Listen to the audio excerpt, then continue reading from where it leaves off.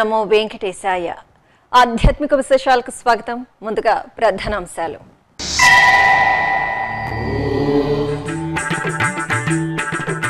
నవనవోన్మేషంగా శ్రీవారి బ్రహ్మోత్సవాల నిర్వహణపై ఏవి ధర్మారెడ్డి సమీక్ష.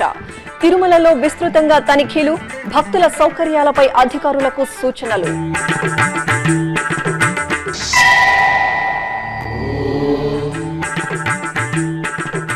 వన్యప్రాణుల సంరక్షణకు టీటీడీ అటవీ శాఖ విశేష కృషి. శేషాచల అడవుల్లో అరుదైన జంతు జాతులు.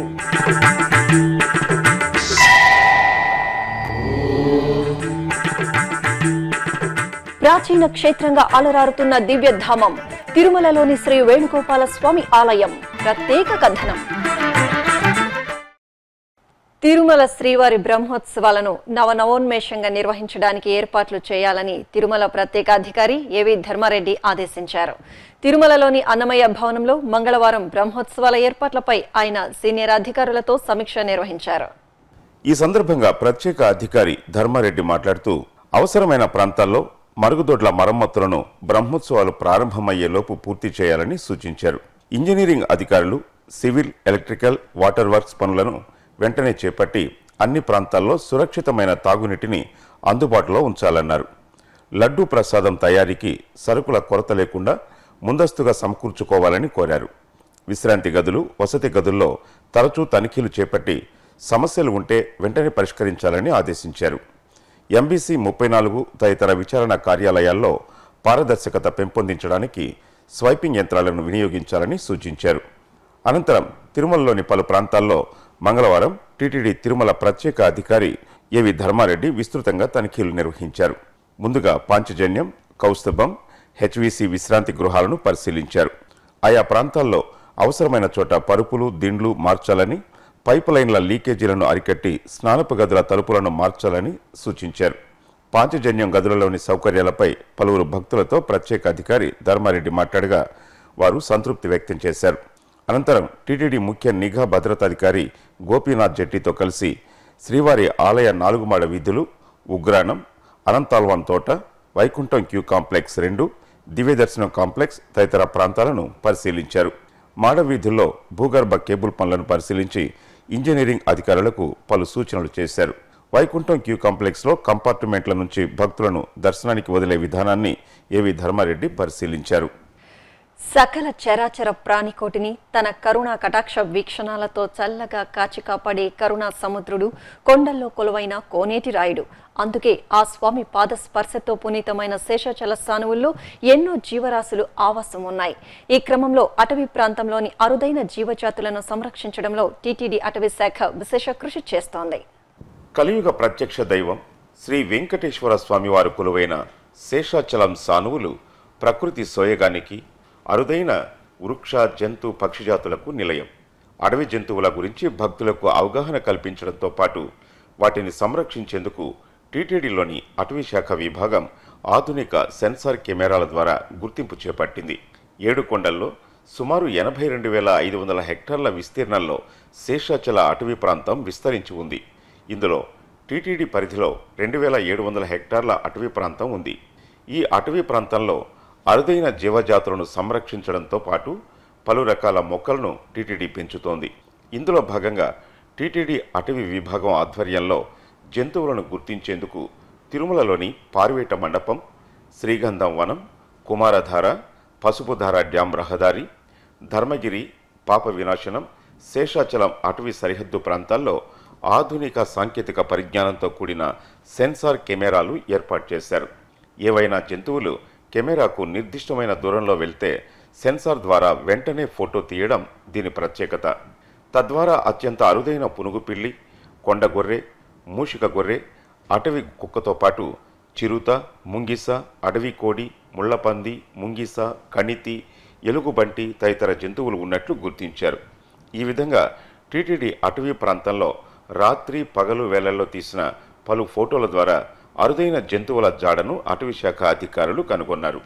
ఈ జంతువుల సంచారం ఉన్న ప్రాంతాల్లో టీటీడీ బోర్డులు ఏర్పాటు చేసి యాత్రికులకు అవగాహన కల్పించేందుకు చర్యలు చేపట్టామని టీటీడీ అటవీ శాఖ అధికారి ఫణికుమార్ నాయుడు శ్రీ వెంకటేశ్వర భక్తి ఛానల్కు వివరించారు. మన శేషాచలం అడవి ఎంతో పుణ్యమైన అడవి. దాంట్లో హ్యాబిటాట్ కూడా అన్నీ బాగున్నాయి కాబట్టి ఎన్నో రకాల వైవిధ్యమైన జీవరాశులు ఉన్నాయి. ఒక్కొక్కసారి భక్తులు తెలియక కానీ ఒక్కొక్కసారి అడవిలోకి వెళ్ళడం వల్ల వాళ్ళకి క్రూరమృగాలు ఒక్కోసారి తారసపడవచ్చు. ఒక్కోసారి వాళ్ళకి ఏమన్నా దానివల్ల అవి హాని జరిగే అవకాశం కూడా ఉండొచ్చు.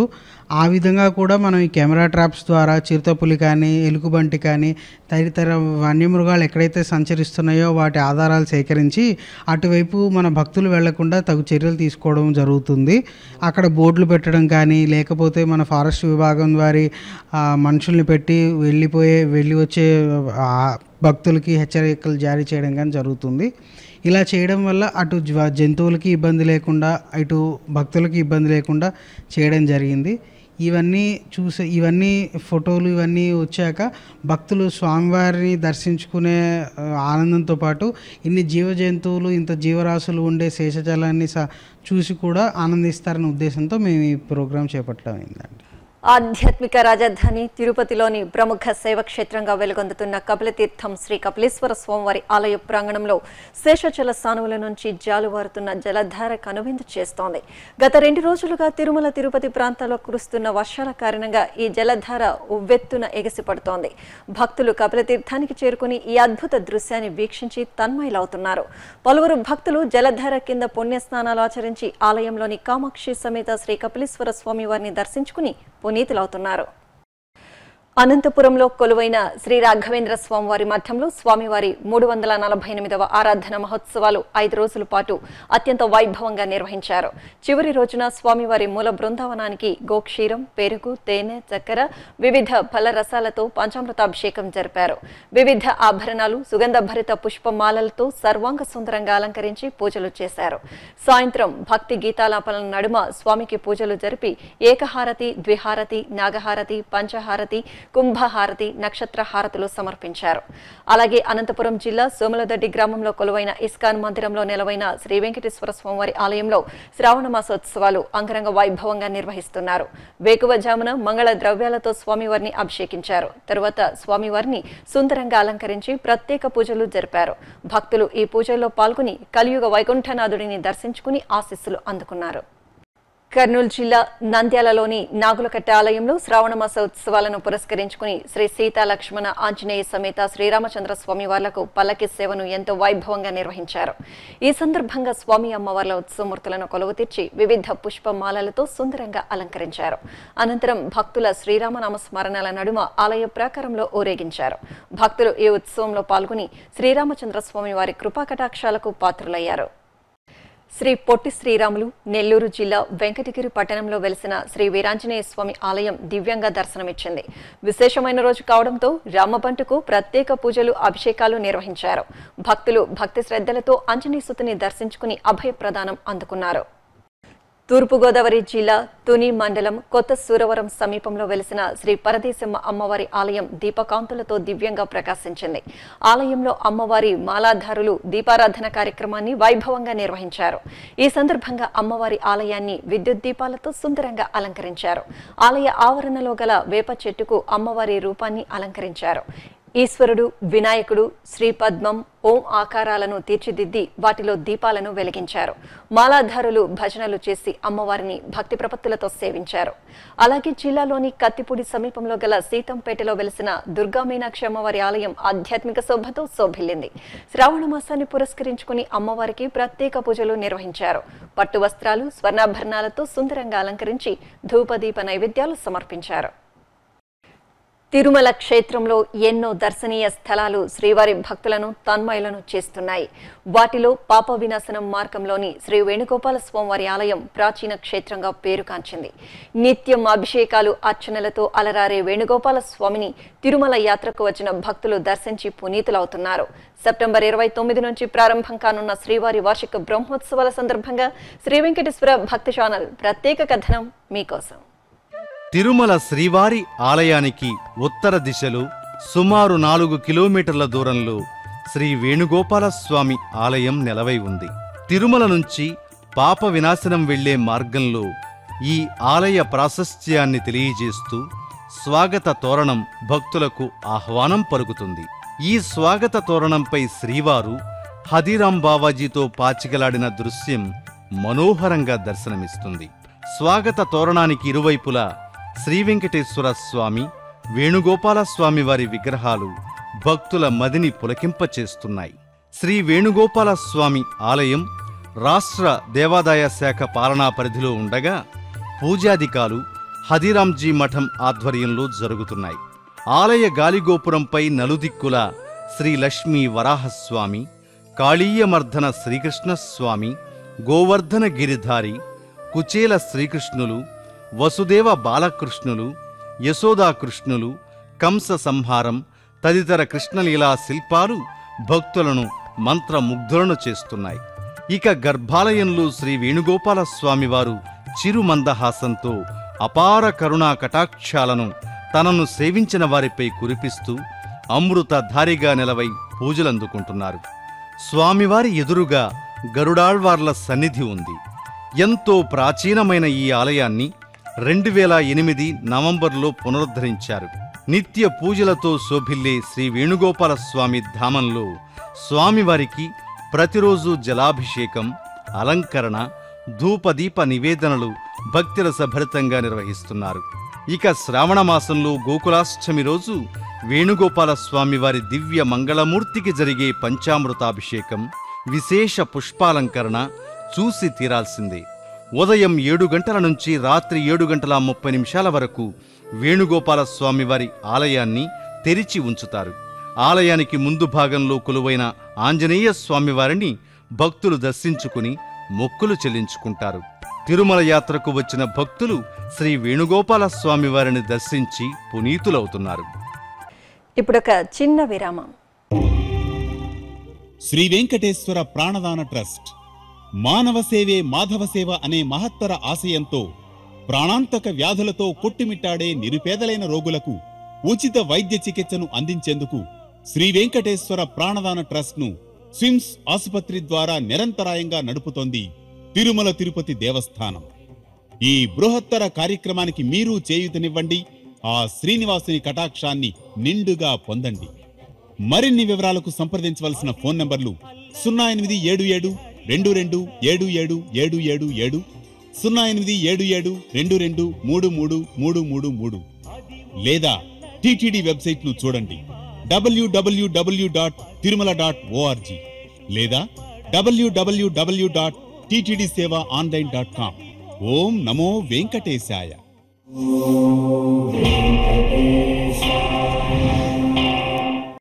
ఆధ్యాత్మిక విశేషాలకు తిరిగి స్వాగతం. హైదరాబాద్ మహానగరం భక్త శోభితంగా కనువిందు చేసింది. ఆధ్యాత్మిక పరిమళాలను వెదజల్లింది. శ్రావణమాసం సంకష్టహర చతుర్థిని పురస్కరించుకుని పలు ఆలయాల్లో వినాయక స్వామి వారికి ప్రత్యేక అభిషేకాలు, అమ్మవారి ఆలయాల్లో కుంకుమార్చనలు జరిగాయి. ఆ విశేషాలు మీకోసం. హైదరాబాద్ నల్లకుంటలోని శ్రీ శృంగేరి శంకర మఠంలో సంకటహర చతుర్థిని పురస్కరించుకొని గణపతికి అభిషేకాలు నిర్వహించారు. గర్భాలయంలో కొలువైన శ్రీ విఘ్నేశ్వర స్వామికి అర్చకులు పాలు, పెరుగు, తేనె తదితర పంచామృతాలు, అరటి, దానిమ్మ, మధురపళ్ళ మిశ్రమాలతోనూ కొబ్బరి నీరు, పవిత్ర జలంతో వేద మంత్రోచ్చారణల నడుమ శైవ ఆగమోక్తంగా అభిషేకించారు. భక్తులు ఈ కార్యక్రమంలో పాల్గొని లంబోదరుని దర్శించి భక్తి ప్రపత్తులతో సేవించారు. అలాగే రామ్కోటిలోని శ్రీ శక్తి గణపతి ఆలయంలో సంకటహర చతుర్థి వేడుకలు ఘనంగా జరిగాయి. ఈ సందర్భంగా స్వామికి అభిషేకాలు జరిగాయి. యాగశాలలో వేద పండితులు లోక కళ్యాణాన్ని కోరుతూ గణపతి హోమాన్ని ఆగమోక్తంగా నిర్వహించారు. తర్వాత గర్భాలయంలో శక్తి సమేతుడై కొలువైన గణపతి మూల విరాట్టుకు అర్చకులు వేద మంత్రోచ్చారణల నడుమ పాలు, పెరుగు, తేనె, నెయ్యి తదితర పంచామృతాలు, పసుపు, కుంకుమ జలాలు, కొబ్బరి నీరు, ద్రాక్ష, దానిమ్మ, అరటి ఫల మిశ్రమాలతోనూ అభిషేకించారు. భక్తులు స్వామి సేవలో పాల్గొని తరించారు. ఇక అడిక్మెట్లోని శ్రీ వీరాంజనేయ స్వామి ఆలయంలో స్వామికి ప్రాతకాల అభిషేకాలు నిర్వహించారు. శ్రావణ మాసం మంగళవారం కావడంతో స్వామివారి మూల విరాట్టును పలు రకాల మంగళ ద్రవ్యాలతో అభిషేకించారు. తరువాత గజపూల మాలలు, తమలపాకుల హారాలు, సింధూరం, కిరీటం, ఆభరణాలు, వడమాలలతో అందంగా అలంకరించారు. తర్వాత అష్టోత్తర శతనామార్చనలు, ఆకు పూజలు చేసి మంగళ నీరాజనాలు సమర్పించారు. భక్తులు రామభట్టుని దర్శించుకొని భక్తి శ్రద్ధలతో సేవించారు. అలాగే నారాయణగూడలోని శ్రీ భూలక్ష్మి దుర్గాదేవి ఆలయంలో శ్రావణ మాసాన్ని పురస్కరించుకొని అమ్మవారు భక్తులకు దివ్యంగా దర్శనమిచ్చారు. ఈ సందర్భంగా అమ్మవారిని 1,00,000 గాజులతో అలంకరించి విశేష పూజలు అర్చనలు చేశారు. తర్వాత అమ్మవారికి సహస్రనామార్చనలు కుంకుమార్చనలు చేసి మంగళహారతులు సమర్పించారు. భక్తులు మంగళగౌరిని భక్తి శ్రద్ధలతో సేవించారు. ఇక సరూర్ నగర్లోని పుష్పగిరి శ్రీ రామాలయంలో 1,00,000 కుంకుమార్చనను ఘనంగా నిర్వహించారు. 20వ లలితా సహస్రనామ స్తోత్ర పారాయణం పూర్తయిన సందర్భంగా ఆలయ ప్రాంగణంలో ప్రత్యేకంగా ఏర్పాటు చేసిన వేదికపై జగజ్జనని ఉత్సవమూర్తిని కొలువు తీర్చి మహిళలు భక్తి శ్రద్ధలతో కుంకుమార్చనలు జరిపారు. తర్వాత బాలగణపతి పూజ, సువాసిని పూజలను శాస్త్రోక్తంగా చేశారు. మహిళలు విశేషంగా ఈ పూజల్లో పాల్గొని అమ్మవారిని సేవించారు. కర్నూలు జిల్లా నంద్యాల పట్టణంలోని శ్రీ వెంకటేశ్వర స్వామి ఆలయంలోని ఉపాలయంలో కొలువు తీరిన వినాయకునికి సంకటహార చతుర్థి పూజలను ఘనంగా నిర్వహించారు.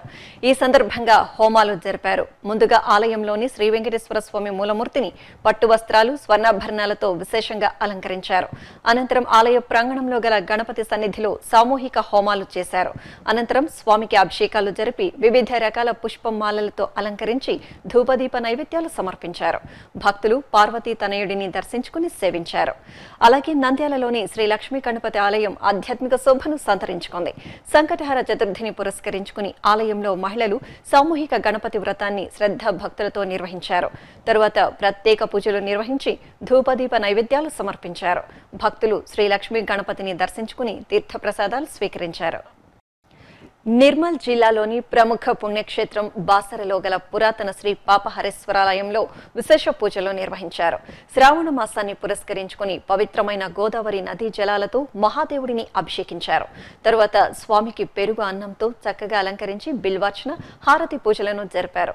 భక్తుల శివనామ స్మరణలతో ఆలయ ప్రాంగణం మారుమోగింది. ఈ పూజల్లో భక్తులు పాల్గొని శివయ్యను సేవించి ప్రసాదాలను స్వీకరించారు. కాణిపాకంలో స్వయంభూగా వెలిసిన శ్రీ వరసిద్ధి వినాయక స్వామివారి ఆలయం శ్రావణ మాసాన్ని పురస్కరించుకుని ప్రత్యేక పూజలతో శోభిల్లింది. ఈ సందర్భంగా సిద్ధి బుద్ధి సమేత వినాయక స్వామి వారిని పరిమళ భరిత పుష్పాలతో చక్కగా అలంకరించి గ్రామోత్సవం నిర్వహించారు. మంగళ వాయిద్యాల నడుమ స్వామివారు పురవీధుల్లో ఊరేగి భక్తులకు నయనానందకరంగా దర్శనమిచ్చారు. భక్తులు శ్రీ వరసిద్ధి వినాయక స్వామి వారిని దర్శించుకుని కర్పూర నీరాజనాలు అందజేశారు. వరంగల్ నగరంలోని శ్రీ మురళీకృష్ణ మందిరం వార్షికోత్సవాన్ని పురస్కరించుకుని శ్రీకృష్ణ భగవానునికి అర్చకులు అష్టోత్తర శత ఘటాభిషేకాన్ని ఘనంగా నిర్వహించారు. ముందుగా స్వామిని శోభాయమానంగా అలంకరించి వేదికపై కొలువ తీర్చారు. తరువాత పంచామృతాలతో స్వామిని అభిషేకించి తులసి మాలలతో అలంకరించారు. హారతులు సమర్పించి దర్శన భాగ్యం కల్పించారు. భక్తులు శ్రీకృష్ణ స్వామిని దర్శించుకుని భక్తి ప్రపత్తులతో సేవించారు. తెలంగాణ రాష్ట్రం ఉమ్మడి మహబూబ్ నగర్ జిల్లాలోని ఆలయాలు ఆధ్యాత్మిక శోభతో ప్రకాశించాయి. శ్రావణ మాసాన్ని పురస్కరించుకుని జిల్లాలోని ఆలయాల్లో స్వామివార్లకు ప్రత్యేక పూజలు నిర్వహించారు. ఇప్పుడు ఆ విశేషాల సమాహారం మీకోసం.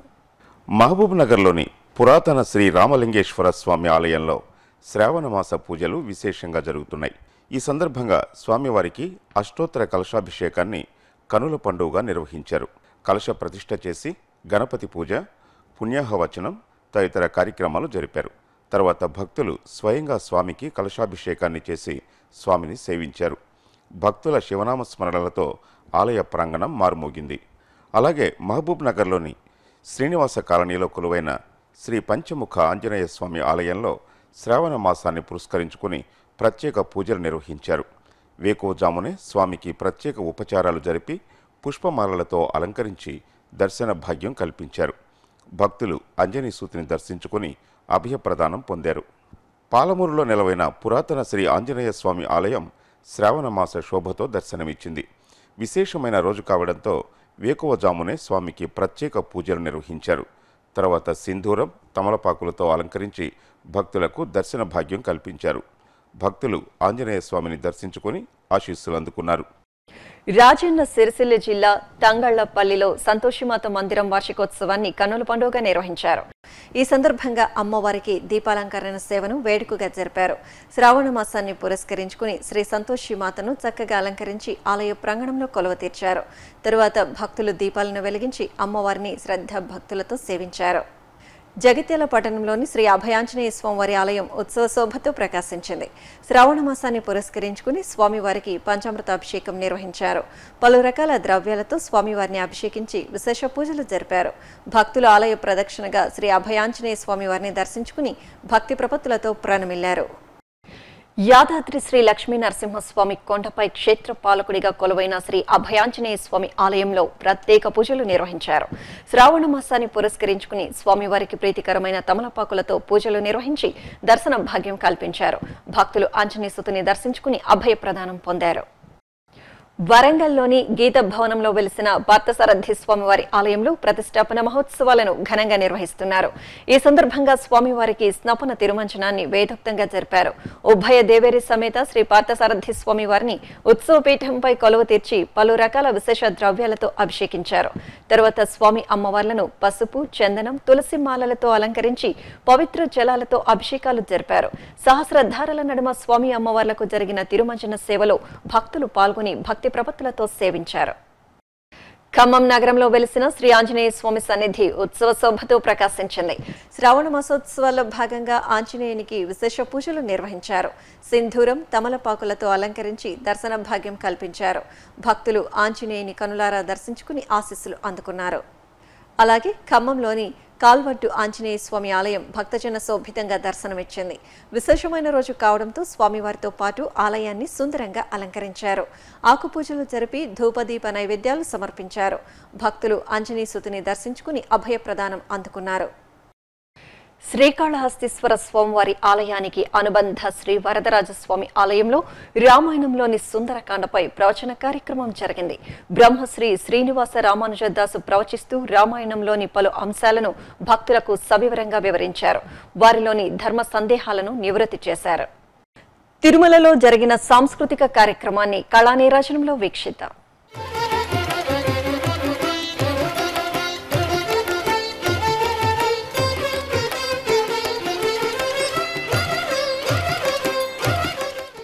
తిరుమలలోని నాదనీరాజనం వేదికగా మంగళవారం జరిగిన గాత్ర కచేరీ వీణుల విందుగా సాగింది. చెన్నైకు చెందిన సీతానారాయణన్ బృందం పలు కీర్తనలను హృదయంగా ఆలపించి భక్తులను మంత్రముగ్ధులను చేశారు.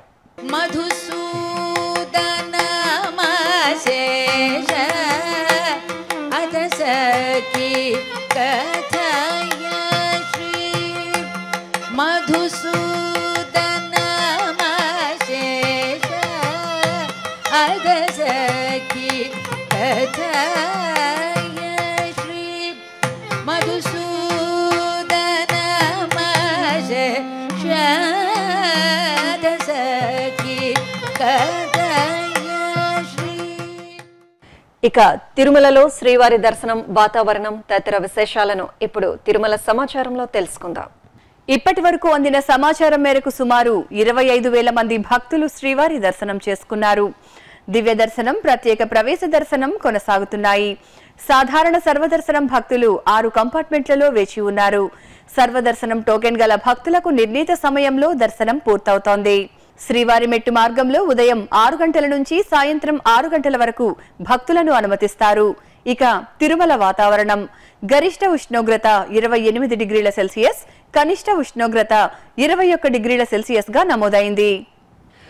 ఆధ్యాత్మిక విశేషాలు ఇంతటితో సమాప్తం. తిరిగి రాత్రి 10 గంటలకు ప్రసారమయ్యే ఆధ్యాత్మిక విశేషాలు మళ్ళీ కలుద్దాం.